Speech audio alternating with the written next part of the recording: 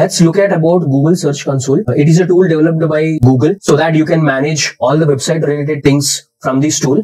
In this tool, you can know about how much of traffic is coming from, different keywords, to which pages and from which countries. All these details you can find here, and also fix issues if there are anything in your website. If there are any crawling issues, Google is not able to crawl. If there is any issue with your pages, if there is any issue with the, security of your website, all the details will be shown in the Google Search Console.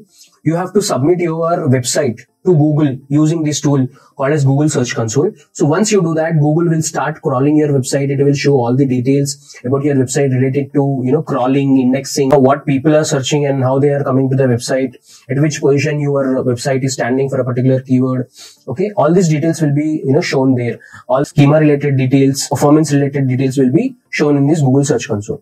So it is basically used by, website owners, whoever manages a website, and SEO people. So whoever has a SEO team or SEO person in any company, they use this, and bloggers. So who write blogs, using WordPress or Blogspot or other CMS platforms, they use this to improve their blog, to improve their performance on Google search. So how do they improve their search engine ranking? How do they make sure that their website comes on the top when certain keyword is typed?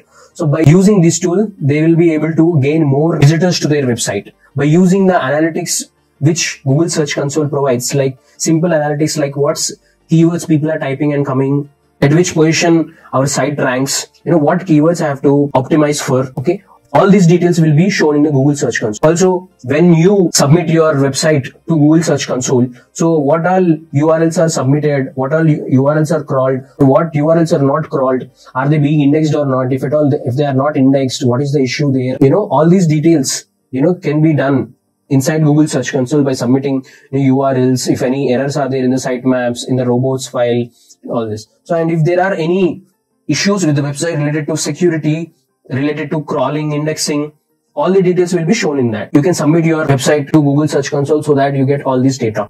If you like this video, please subscribe to our channel for more content like this, and share this video to your friends so it reaches to more people.